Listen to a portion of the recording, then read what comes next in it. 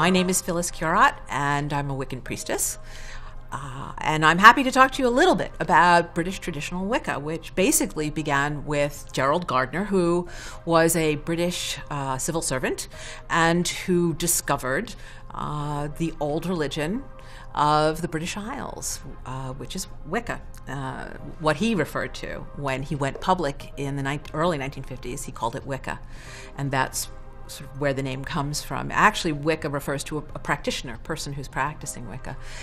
He was initiated by the new Forest Coven and mixed in with what he learned from them, some ceremonial magic from the Golden Dawn, which was Lady Gregory and Yeats, a little Alistair Crowley, and some masonry, some of the mysteries of the East, the tantric mysteries of India, because he served in India for a while, a little Buddhism from the Theosophical Society, which was increasingly popular in Britain. And you also have Alexandrian Wicca, which came along a little bit later. That's essentially the origin of what's called traditional British Wicca. It's an initiatory tradition. It's also frequently referred to either as the Gardnerian tradition or the Alexandrian tradition. It's quite formal. There is usually a priest and a priestess. You practice for a minimum of 3 years. You're usually initiated after a year and a day. And it takes at least 3 years to become a high priest or a high priestess. And in a certain sense, it's kind of like our historical North Star, because people who practice Gardnerian or Alexandrian Wicca tend not to be too innovative.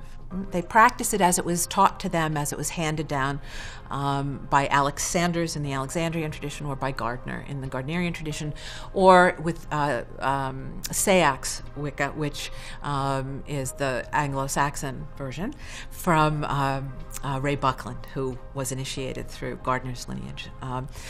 The Gardnerian tradition is part of my lineage, but I also came in through the Minoan Sisterhood, which was the first women's group to break off from the Gardnerian tradition, which is traditionally both men and women. That's one of the characteristics of the Gardnerian tradition. What's like it being the North Star, the constant point, which is very useful in a profound spiritual movement that is rooted in growth and transformation.